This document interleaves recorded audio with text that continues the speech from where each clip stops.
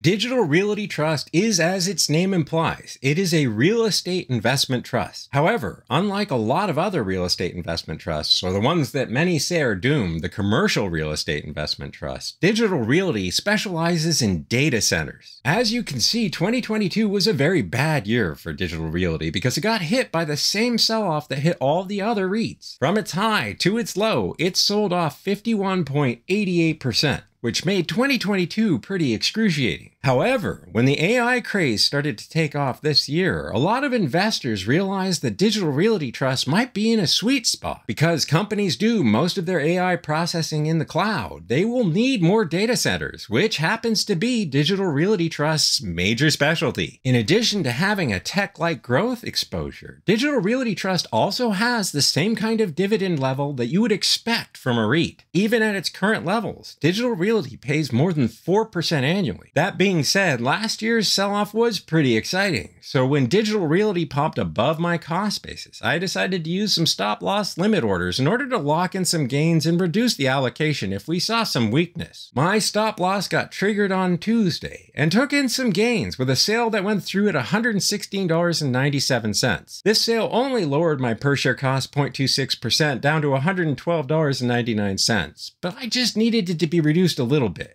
DLR was the biggest position in my pandemic portfolio before this sale. From here, I do plan to add more to this position if it sells off and tests its recent low for May, with my next buy target at $86.91. I also plan to take more profits. If DLR goes up and hits my next price target at $134.70, I will peel off more profits at this point. DLR is a very interesting investment for somebody who wants exposure to the high-tech growth area with an AI kicker, but also wants exposure to real estate investment trusts. There aren't very many competitors in this space that fit this bill, and so for me, DLR is one of my long-term holdings.